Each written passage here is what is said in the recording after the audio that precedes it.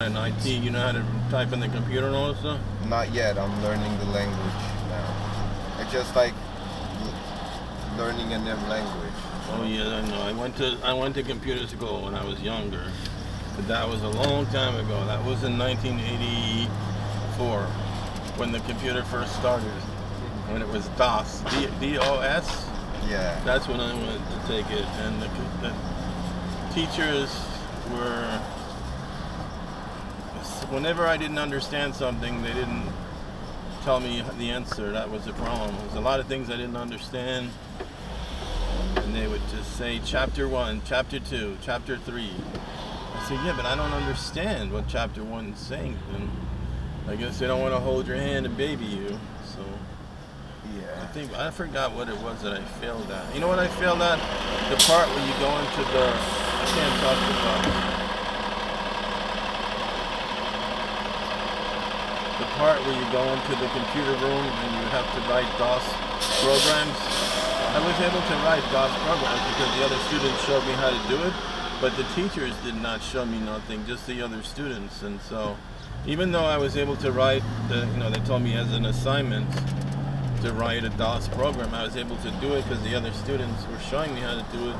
I still failed it because when I had to take a test, then I wasn't able to do it. Only in the classroom when everyone showed me what to do. But when I was by myself, no, I flopped.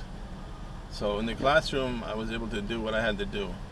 And when it said write a DOS program on the test on a blank paper, that was 1984. I didn't know how to do it.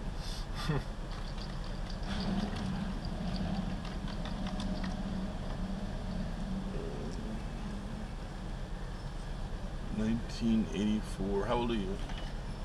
27. So we're 30 years apart. Oh yeah? Yep. It's not that long, but it is long. It's bigger than my age. Yeah, but so that's just the way it is.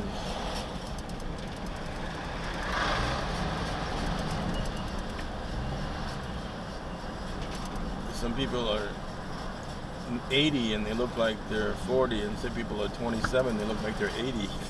So you just have to be careful what you eat, because that's a big deal. I knew this lady, she looked like she was like 85 years old, heading into 90, and she was like, I don't know, 60, 65 years old, maybe not even 65 years old. And she even talked like she was from the 1800s.